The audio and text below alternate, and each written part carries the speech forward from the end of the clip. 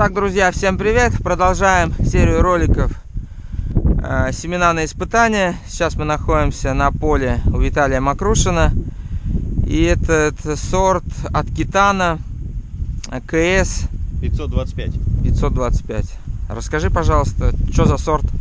Ну, сорт выглядит, получается, так, светлая рубашка. Нам что сразу понравилось, когда мы высадили, во-первых, дружные всходы стопроцентные практически. И уже в процессе роста очень такой хороший, мощный листовой аппарат.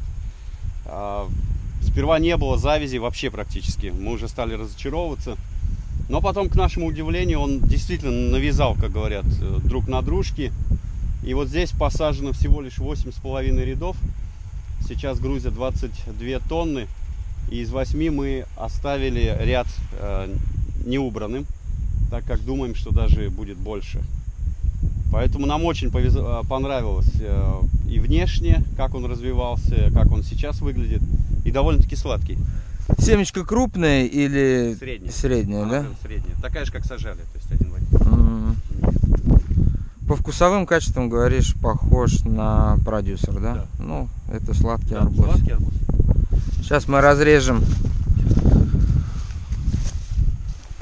и посмотрим, что внутри. Арбуз, как говоришь? КС 525.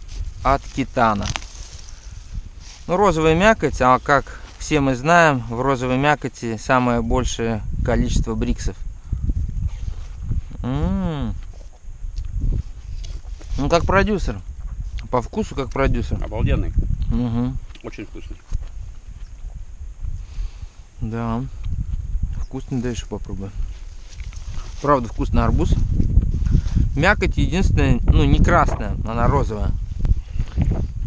Жест покупателя после того, как он вкусил отрезанный арбуз, был вот так. А это считается уже высокий показатель. Да. Очень шикарный вообще лежит. А по урожайности что он? Примерно? Короче, я высчитал, при том, если как сейчас выйдет, получается с гектара где-то 55-60 тонн выходит. Ну, это круто. Я считаю, шикарно. Для этого года. У меня барак столько не даст. Это круто. Ну, вообще, вот в группе бахчеводы хвалят именно КС. Да. Вот сколько мы видели. Так что присоединяйтесь в нашу группу, ссылка в описании. Ну, а это у нас дали на испытание агрематка дыня под названием Мерлин или Мерлин. В общем, вот так она выглядит. Листовой аппарат вижу хороший. Дыня крупная. Расскажи нам, Виталий, что, как? Ну, когда мы ее высадили, рассада была, так скажем, слабенькая. Мы думали, вообще ничего не выживет. Потом, когда пошло тепло, соответственно, полив, просто вот ожила и пошла. У нас здесь расстояние 2,5. Заплелась полностью абсолютно. И долго не вязала. То есть она сперва нарастила ботву сама, а потом вот пошла зависть. Дыня очень крупная, богатая сетка. Единственное, что пока еще не спеет. Но вот лежит она, так скажем, в рядках очень богато. Есть еще более крупные экземпляры, действительно прям вот солидные такие. Как дальше будет, подождем, когда придет она в соответствующее состояние. Но внешне, вот чисто как сама дыня, по богатству ботвы и завязи плодов, если вот так пройти по ряду, очень-очень много. А вот если сравнивать с другими дынями, ты вот занимаешься, на что похожа она? Ну, она похожа на Раймонд. На Раймонд, да? Очень похожа, да. Такой же богатый и все.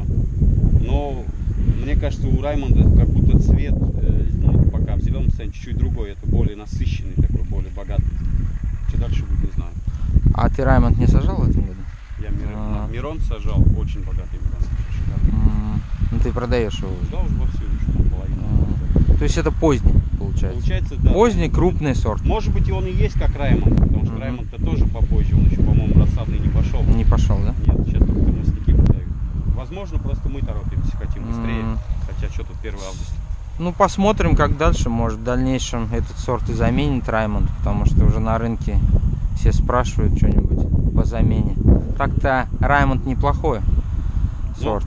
Я так скажу, сколько я сажал дыни, Раймонд у меня не удавался по крупности. Вот это удалось очень хорошо. Так. Ну, посмотрим, как поспеет, будет видно. Да.